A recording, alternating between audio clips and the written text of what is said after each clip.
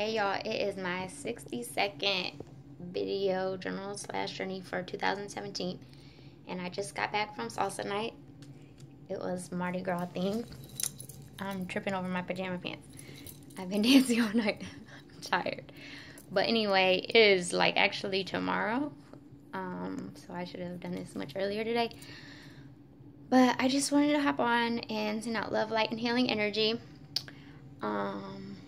I had a blast. This was the best salsa night I've been to in years. The music was awesome. My daughter brought all her little friends. They're so adorable. I'm going to post a picture with them on Facebook tomorrow. But I won the best costume. That was super cool. I didn't know they were doing that. So I got some kind of gift card. I don't even know how much is on it, but yeah, that was pretty fun. I wasn't expecting it. So I danced my butt off. I had a blast. Yeah. So anyway, go to salsa. Try something new. If you've never salsa danced before, try something new. It is a lot of fun.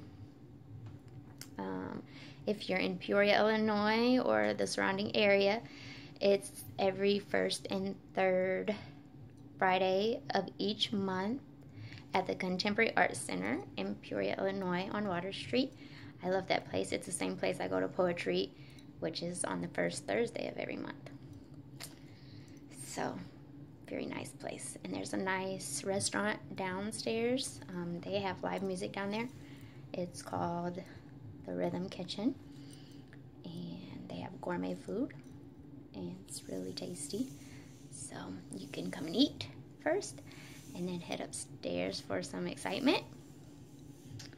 And the Preston Jackson Art Gallery is in the same level, on the same floor as the dancing and the poetry.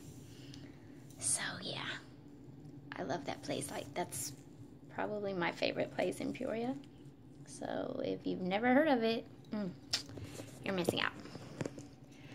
Anyway, I'm tired and I have to get up in the morning and rearrange my bedrooms. So yeah, I need some sleep. Anyway, I'm sending out love, light, and healing energy. I hope you all are enjoying your weekend. Ask that you pass that along. And until tomorrow, y'all, rest well.